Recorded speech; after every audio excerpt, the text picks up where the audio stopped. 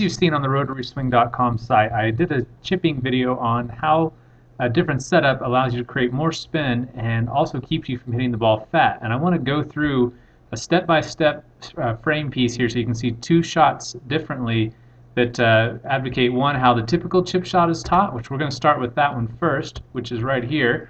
So you can see this is typically how the chipping stroke is taught.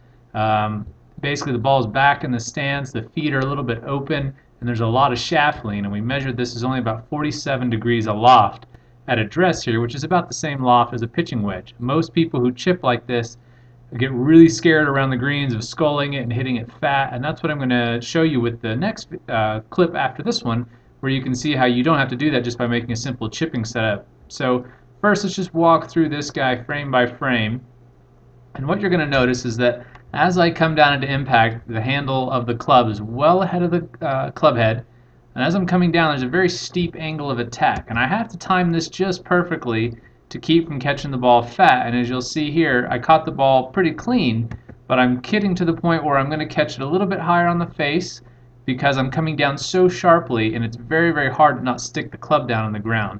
And what you're going to see happen next is that notice how much stress is on the shaft. The shaft is bent a lot, and that's actually de-lofted the club even more dynamically through impact, just because of this typically taught tipping setup to have the ball way back in your stance, have a lot of shaft lean, and come down the ball really sharply.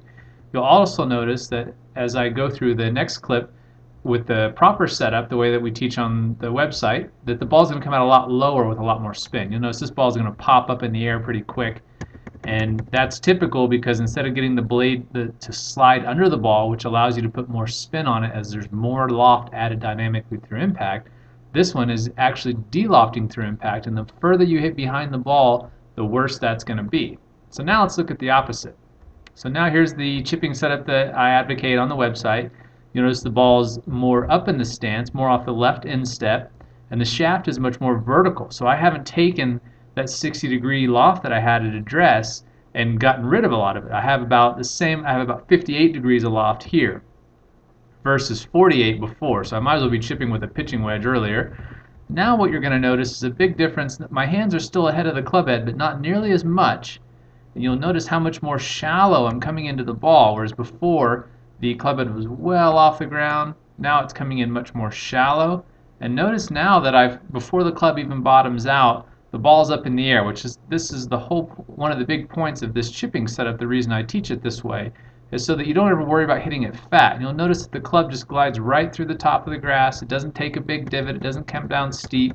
There's no stress on the shaft that's de-lofting it because I'm creating a very wide U-shaped bottom of my swing arc versus a very steep swing arc that's dictated by your setup position when you set up with the shaft leaning well toward the target. So just by making this one simple setup change, you can see the ball comes out. You can see the logo rotating here quite a bit. It's moving a lot more, and it's coming out lower, and that's how you see the tour pros hit these chip shots off these tight lies with a lot of spin, and they come out really, really low. It's a sexy shot, and you want to learn how to do it, just go to the website, click on the link in the article in the description below, and you'll learn exactly how to hit this shot, not just the setup, but the technique of learning how to hit this chip shot as well.